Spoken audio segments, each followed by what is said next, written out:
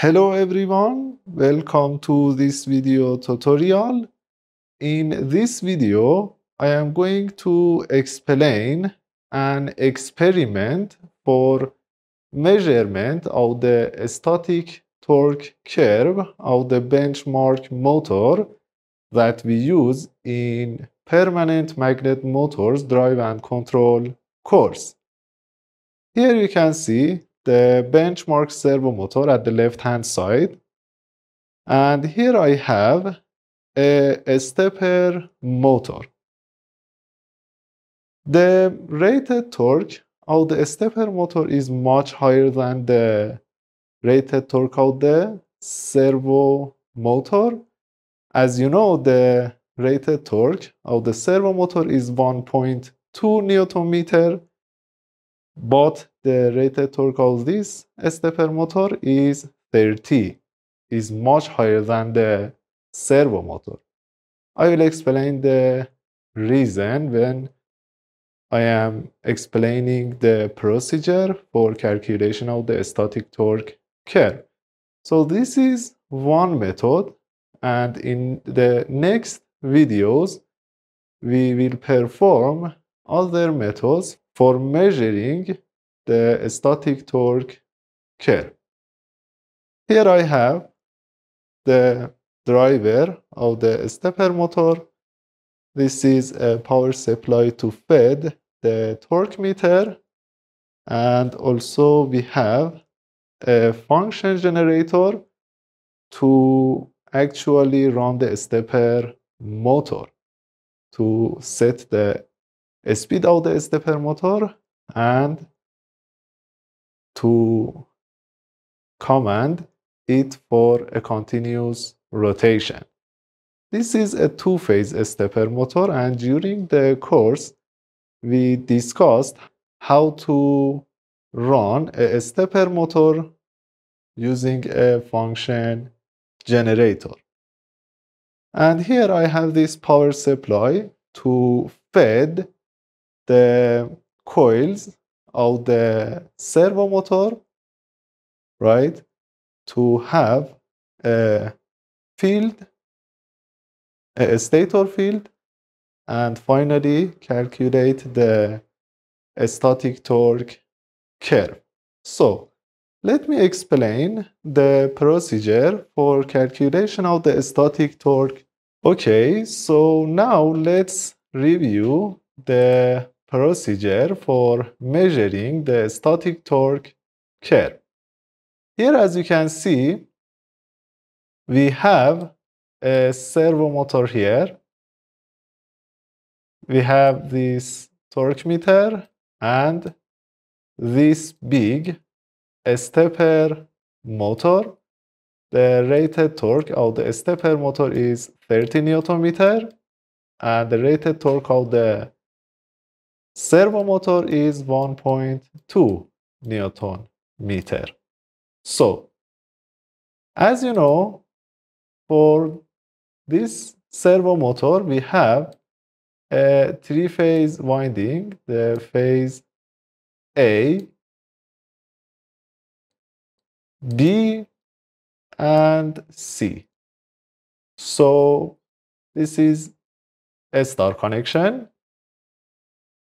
And if we apply a current like this, IA equal to IDC, IB equal to negative of IDC divided by 2, and IC equal to negative of IDC divided by 2, we have a field, a stator field in this direction, in the direction of the magnetic axis of the phase A. We discussed these concepts during the course. So, the amplitude of the stator field is determined by the amplitude of the DC current. So if I have an excitation like this, a DC excitation. So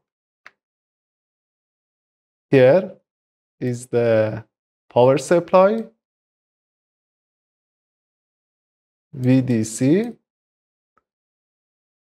If I have this connection, this is the phase A and phase B and C are in parallel. So this is A, B, and C. So this is the current, right? Of the A, IA. This is IB, and this is IC. So as you can see here, the IA, right, is equal to IDC, and IB and IC, right? Actually, the reference direction of the current for each phase is toward the star connection. So the reference direction of IB in this direction and the reference direction of IC is in this direction. So the IA is equal to the IDC, IB is equal to the negative of IDC divided by 2, and this is IC. So in this case, we have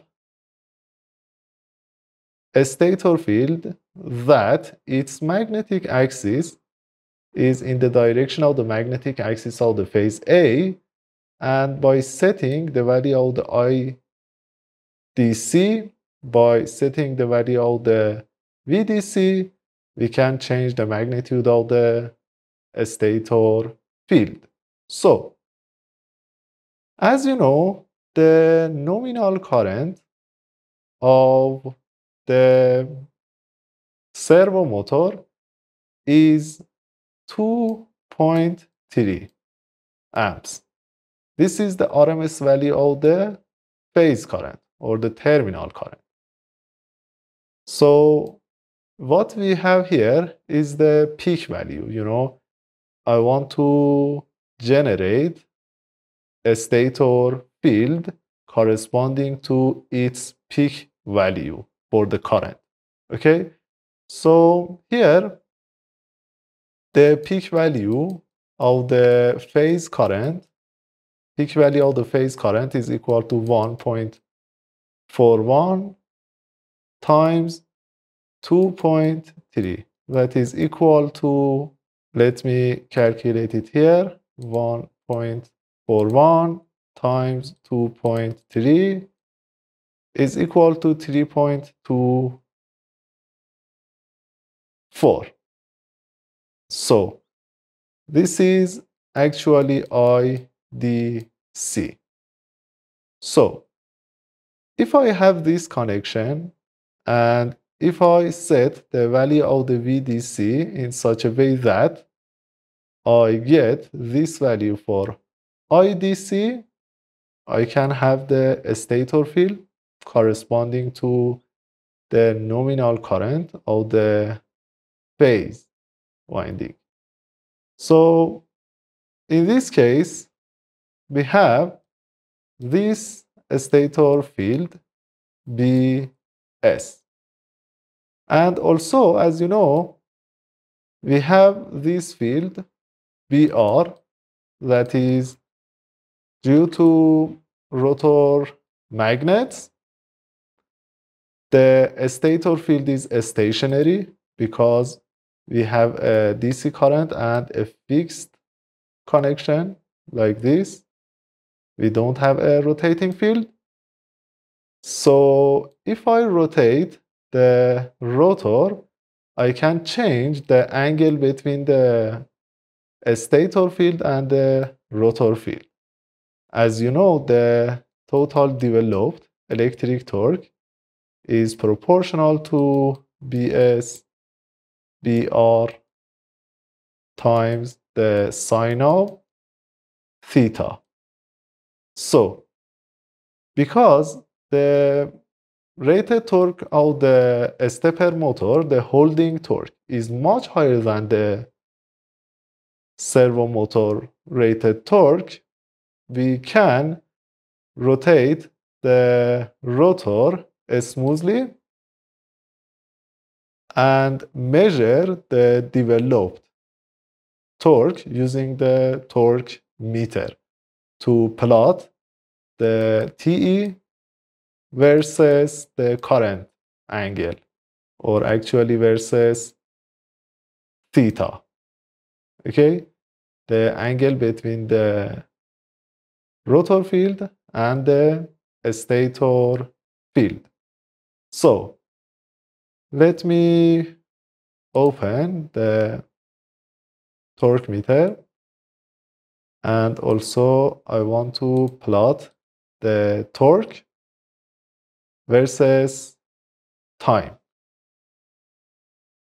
So first I should excite the servo motor. Here the value of the IDC is equal to 3.24 because the maximum current of the DC power supply that I have is 3 amps. I have to make two outputs of the DC power supply in parallel to get the rated IDC that we need for the servo motor. So here I have parallel output, and let's set the value of IDC equal to 3.24. Actually, for each output, I should have this current. I should divide this IDC by 2, that is equal to 1.62. So let's turn on the power supply and increase the value of VDC.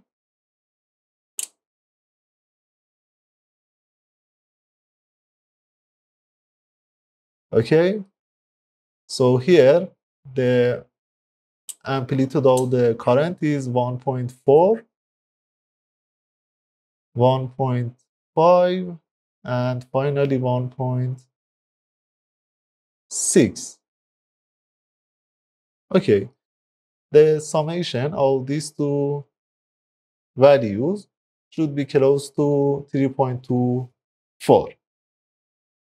So now let's turn on the driver of the stepper motor.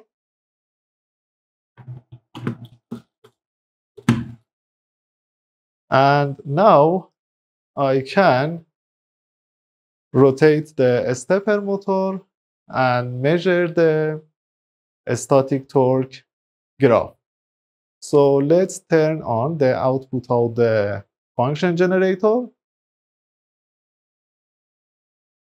As you can see, the stepper motor, the rotor of the stepper motor rotates at a very low speed. And in this case, we can measure the developed torque. That is actually the static torque. So let's increase this. And now let's capture the graph. So here, start measurement.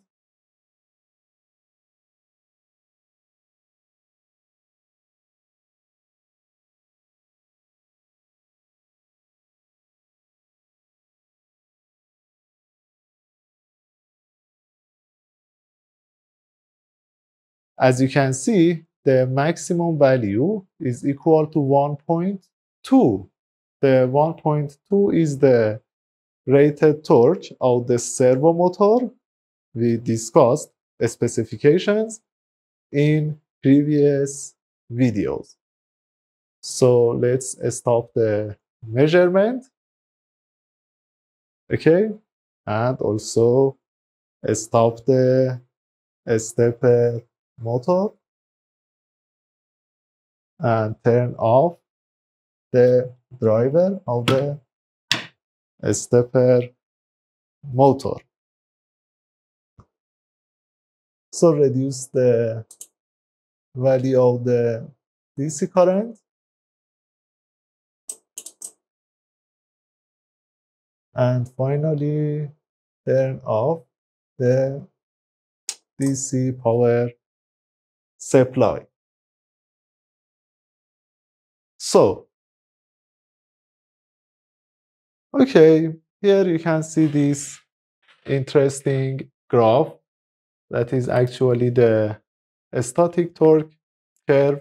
As you know, the static torque curve of a surface mounted permanent magnet motor is like this.